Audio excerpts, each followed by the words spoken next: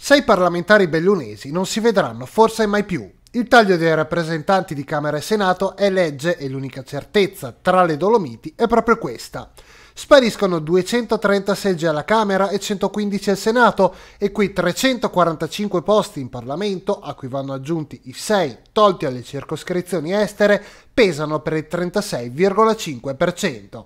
Il Veneto perde 18 deputati e 8 senatori ed è probabile che le circoscrizioni vengano modificate. La riduzione dei posti a disposizione dovrebbe influire anche sulle strategie dei partiti, che dovranno scegliere quali big cercare di blindare, consegnando certezze minori ad altri cavalli di razza, e sul risultato stesso, cambiando i rapporti di forza interni alle circoscrizioni.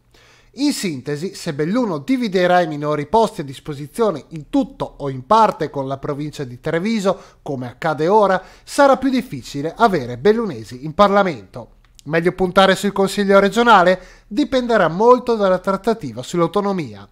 Il trasferimento delle ormai famose 23 materie a Venezia dipenderà anche dalla cornice nazionale che il ministro agli affari regionali Francesco Boccia vuole costruire prima di ripartire con la discussione e così, in una nota di capigruppo di maggioranza legata al taglio dei parlamentari, spunta l'impegno ad avviare un percorso entro dicembre, coinvolgendo tutte le forze politiche di maggioranza, aperto al contributo dei costituzionalisti della società civile, volto anche a definire possibili interventi costituzionali.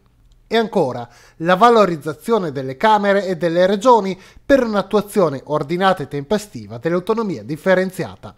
Quindi, doppio passaggio alle Camere e, eventualmente, una modifica della Costituzione. Il governatore Luca Zaia è diffidente. E questo governo deve ancora dirci qual è la propria idea di autonomia. Noi ci confrontiamo sapendo di aver già presentato la bozza di intesa che ha 68 articoli, chiede 23 materie, esattamente in linea con la Costituzione. Il governo ci dica cosa vuol fare.